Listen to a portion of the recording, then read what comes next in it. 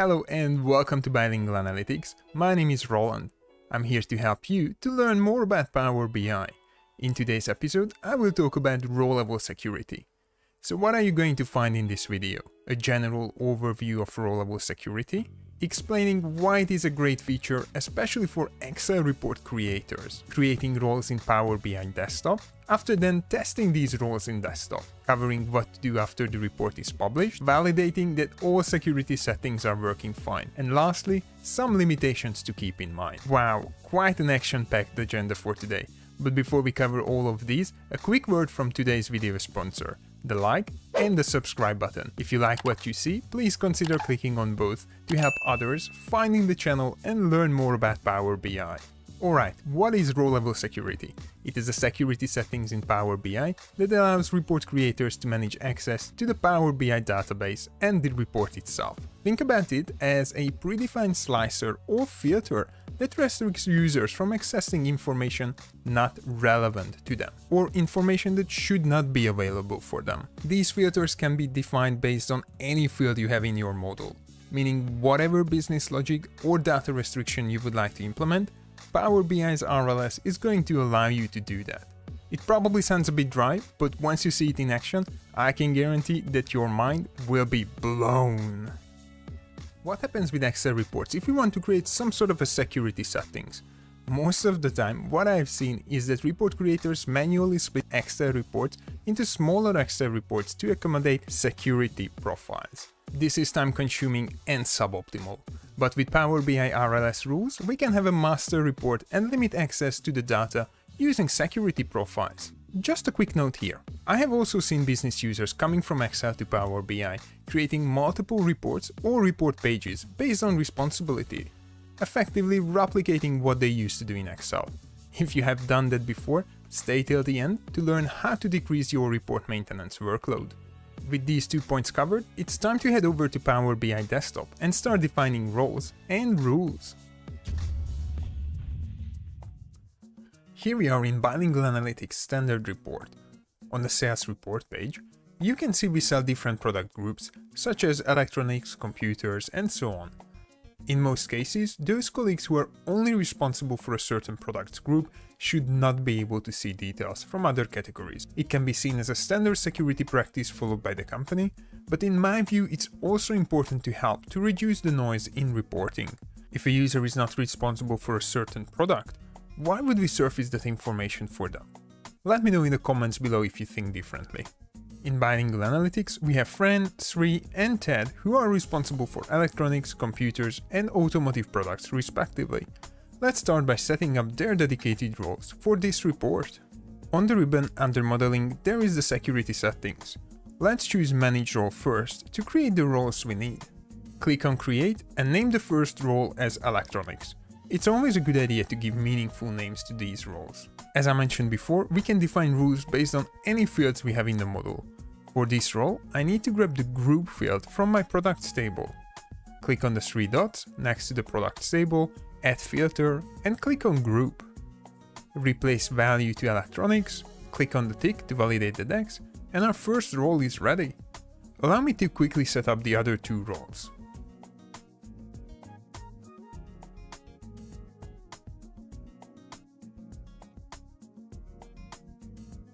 With all 3 roles created, let's click on Save.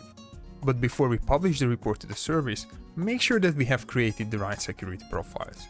Under Modeling, Security Settings, click on View As. Here we have our newly created roles. Select Electronics and click on OK. And look at that, the report is now filtered down to Electronics and Electronics only. More importantly, if I click on my Slicer panel, under the Products Slicer, only Electronics is available. Meaning that I don't have to worry about people accessing information that they are not supposed to access.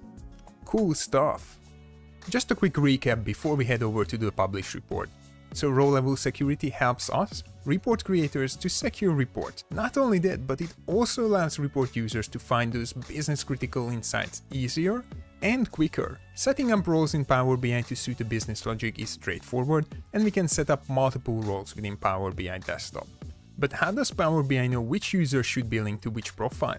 Now that is something we can build in the service. So let's head over to our published report. I am now in the workspace where I have my dataset and report published.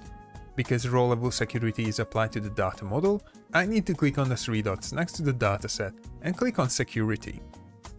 This is where we can find those profiles that we just created in Power BI Desktop. Allow me to assign the 3 colleagues to these profiles really quickly. And with that step, we are done. But before we go around the office and tell everyone that their security profiles are done, one more validation, just to be safe. Select the profile and click on the 3 dots next to that. Then test this role. And voila! We are looking at the report, pretending to be a person within this security group. Seems to be working fine for me. But how can we handle users who should have access to the whole report? Like Bill, BI-Lingual Analytics CEO. Great question. Let's talk about that one. We have 2 options to manage roles or users who are responsible for everything. One method is to assign them to every single role. Now in this demo, it wouldn't be too difficult, but imagine if you have 10 roles and multiple users. It would be a nightmare to create and manage all of that. So what I usually like to do is to create a role called All with no restriction or filter whatsoever. With that new role added in Desktop, I can set up security profiles to senior management more easily. While in this demo I only used a single field from the product table, you can apply as many rules as you want under a certain profile. Just have a quick look at this one. This role will only show records for products sold online, from the computers group to customers in APAC, applying 3 DEX expression to pre-filter the data for those who fall into this profile. As long as you have a field in the data model which should be used as the basis of security profiles, you are good to go. Before you start implementing RLS within your Power BI reports, let me flag a couple of limitations, or I should rather say, things to keep in mind. With RLS, we can limit the data or records user can see and access, but cannot limit access to the workspace or within the workspace itself. So even if a user doesn't have any roles defined in the report, they will see the report itself, but once they open it, no results will be shown. Something similar to what you see on the side next to me right now. While I added individual users, I would strongly encourage you to add groups. It's a better way of managing access, especially if you have hundreds or thousands of users accessing the same report, but not all groups are created equally, which means that Office 365 groups cannot be added. If you are unsure about this bit, just check with your IT department. I reckon they will be helpful to find the best group to be used, or create a dedicated one for this reason. It is also important to remember how you shared your report with others. If you are using direct access, permission levels do not matter, in a sense that users will only see data available for their roles. Even if they have build access or use Analyze in Excel, RLS will flow through and apply to them. However, if you share the workspace, RLS only applies to those in the viewer category, even if they have build permissions.